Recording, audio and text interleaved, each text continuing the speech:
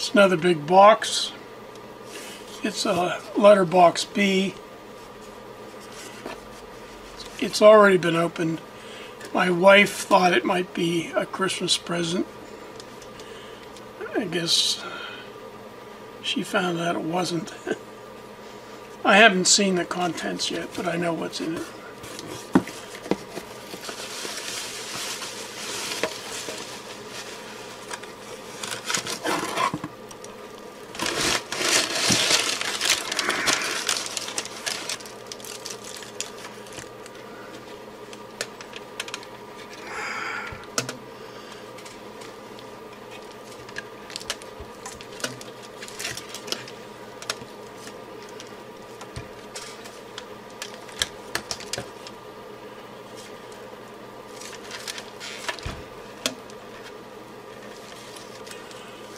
Alright,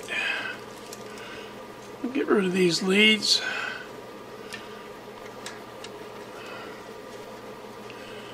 So what we have here is a BK Precision 1630 power supply. And I believe it's rated 30 volts at 3 amps. It's not in bad shape, it's a little dirty here and there. 4 3/4, including the feet, 6 1/2, and it's 11 inches deep from the deck to the top, not counting the knobs.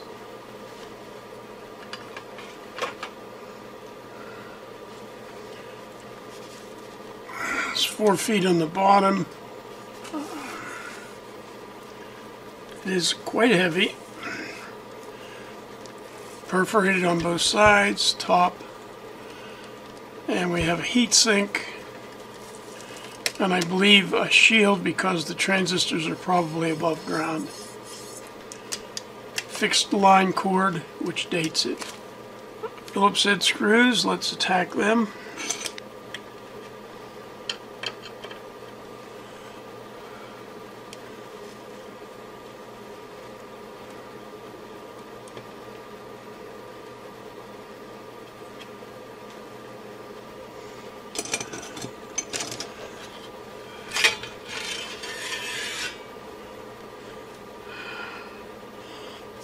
Dusty inside, especially for a piece of equipment that has no fan.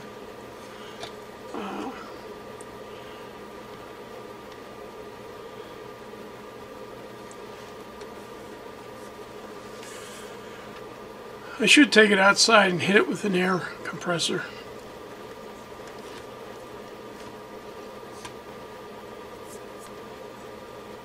Massive transformer. Very nice transformer.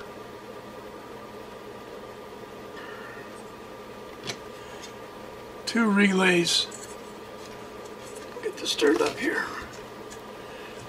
There's 2 relays hidden down here. Couple of adjustments here, under here, here, and here. I bought this on eBay. So I paid $50 and $25 shipping, $75 for this power supply. I bought it from this fellow, West Place LLC.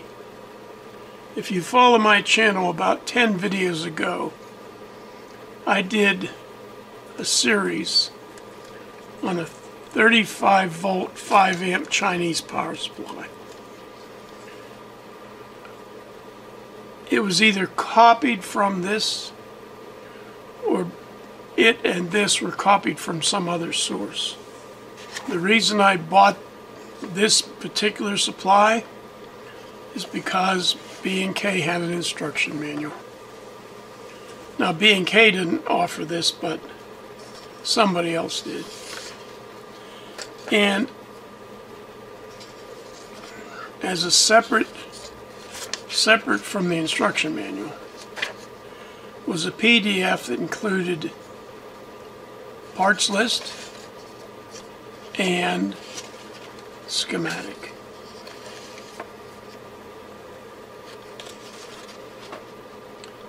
back to the instruction manual now where there was calibration information. But the instruction manual did not include the parts list and, more importantly, the schematic. The thing that makes this supply nice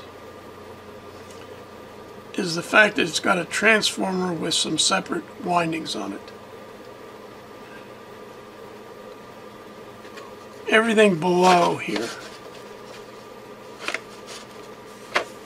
is controls. There's a center tapped 18018 winding. This is a bridge rectifier. That's the way they were identified years ago. And it provides a plus and minus 15 and a plus 24.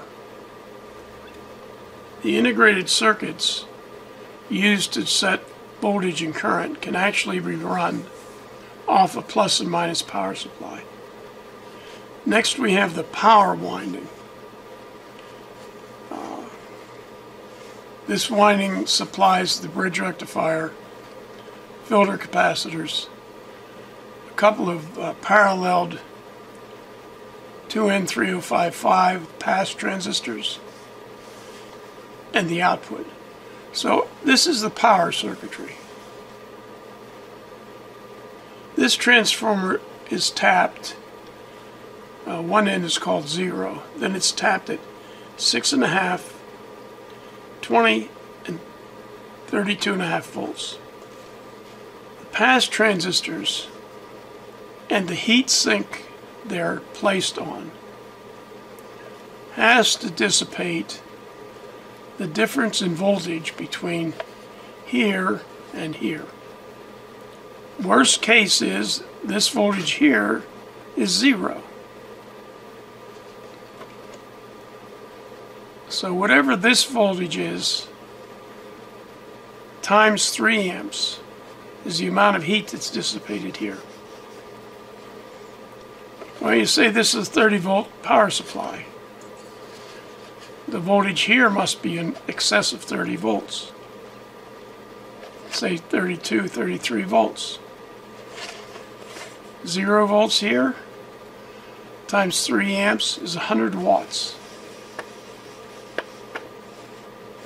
But suppose we could get a maximum of 30 volts here, but this voltage was not 30 volts. It was 6.5 volts. Here, 6.5 volts. Times 3 amps. 6.5, 0, 3 amps. That's like 20 watts. But how do we get more than 6.5 volts? Well, we have relays.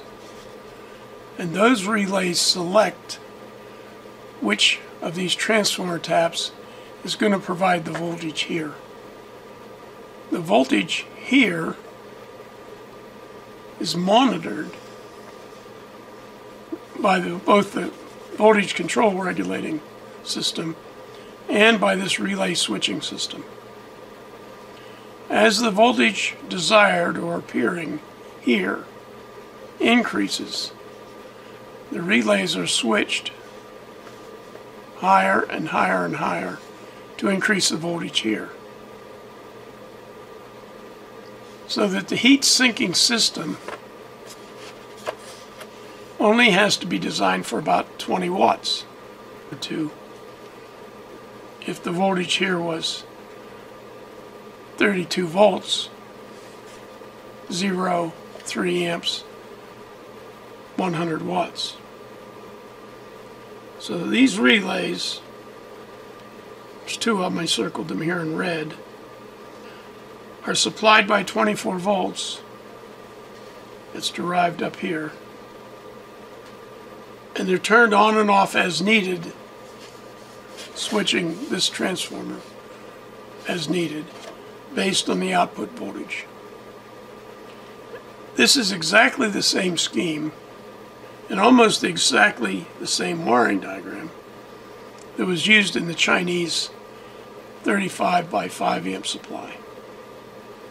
Except for the fact that these 2N3055s were replaced with tip 41Cs, and my version I had to use 2 separate transformers.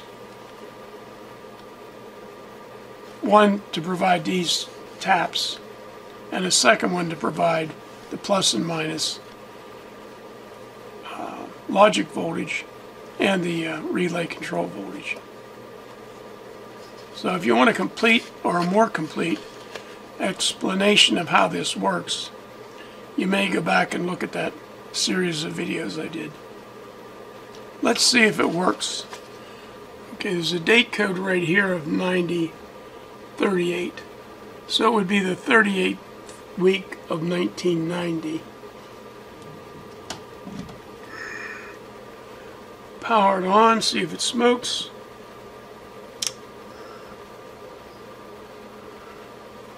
Nothing serious there.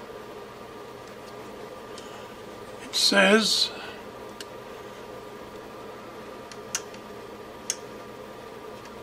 "30 volts," and listen very carefully.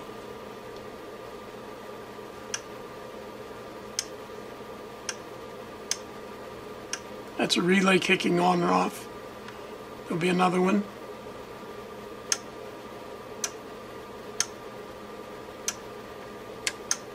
Hear the relays? Goes up nicely to 20 volts, 30 volts, fine adjust. Seems all right. I'm going to turn the current down, and you see at the very bottom of the current scale it folds back. I'm going to short it out now.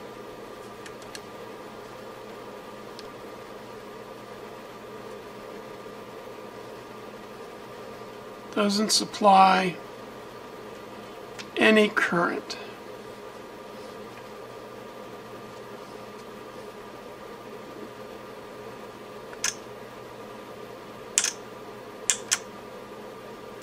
The ammeter's not working. Let's see why. Let's first of all see if we're getting any current.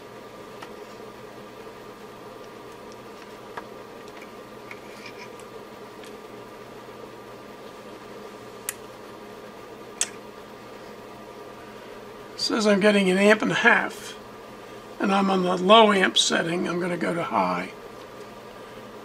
It goes to 3 amps. With the amps turned to, with the current knob set to maximum. So we actually are getting current.